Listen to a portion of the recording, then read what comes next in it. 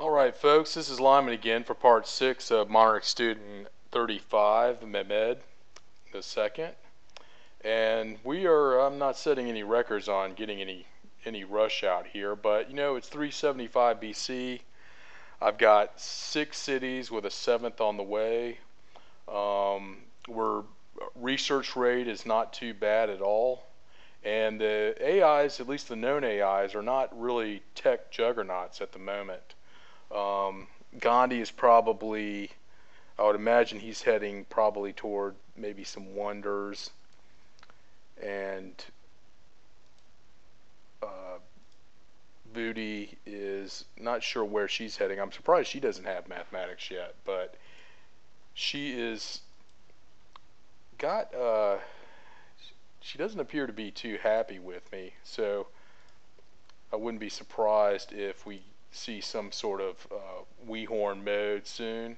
I don't have a religion. I have all of Gandhi's religions, so it would be nice to be in a religion by now, especially given that every city has it. Something like being an organized religion would be nice, even though I don't have it. I haven't teched any religious text at all at the moment.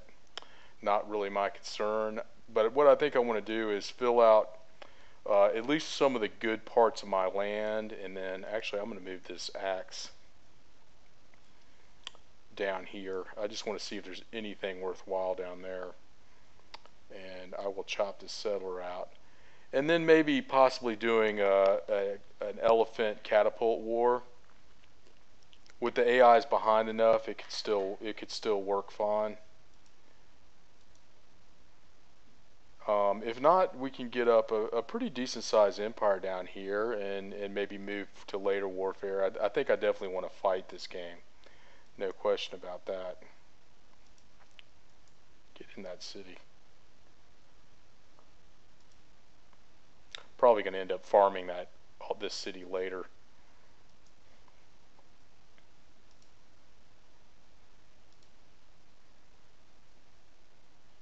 Yeah, Kelty is going for monarchy. Since I'm probably going to hit Gandhi first, I don't really care that she gets to feudalism as long as Gandhi doesn't.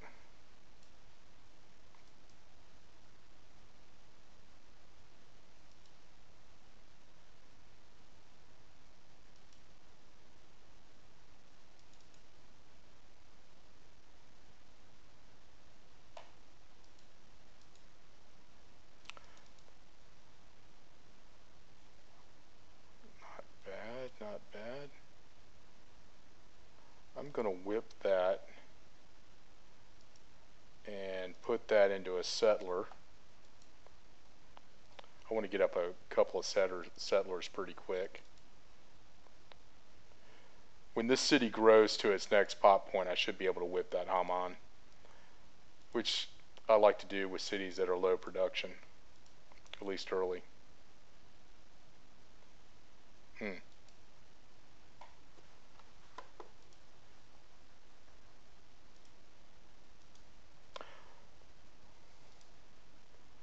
This might not be a bad trade.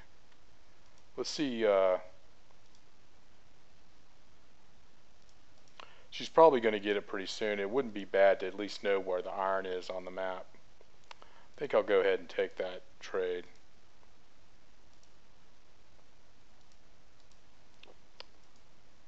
And I really don't want him getting math too soon, but he's probably teching it right now.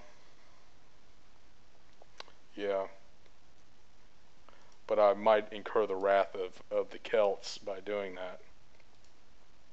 So I think I'm going to make him. I think I'm going to make him have to tech for it.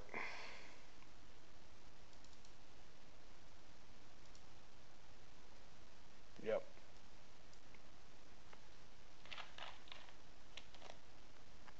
All right.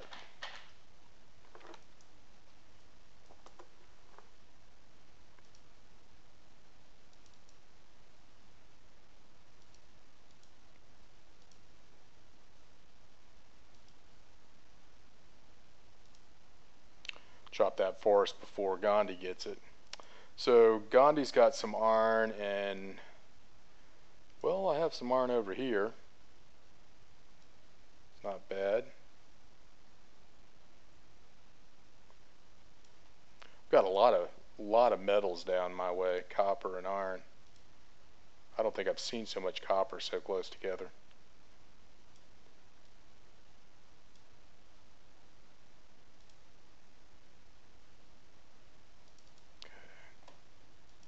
And then I'll get the growth there and finish that. Just cottage this area.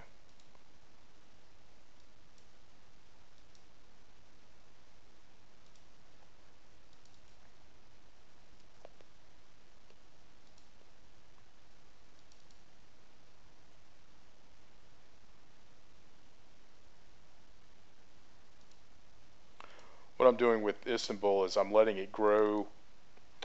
I'm letting it grow fairly close to its limit, and then I'm going to whip the settler at a good point there. Getting monarchy from Boudica would not be a bad haul.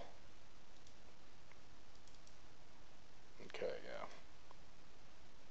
Just whip away that unhappiness, and then I'll gain back a couple of happiness and really be able to grow the city without really losing too much of what it was already working in. Yeah, I was paying for those citizens, but they paid off in hammers later and getting a really important building. So I'm pretty fine with that. Let's get a road here. Okay, we do have clams, so I probably want to settle.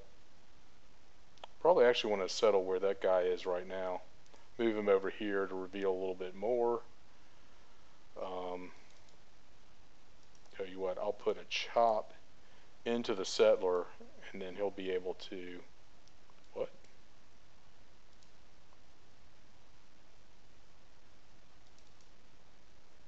Then I'll make for a good whip next turn.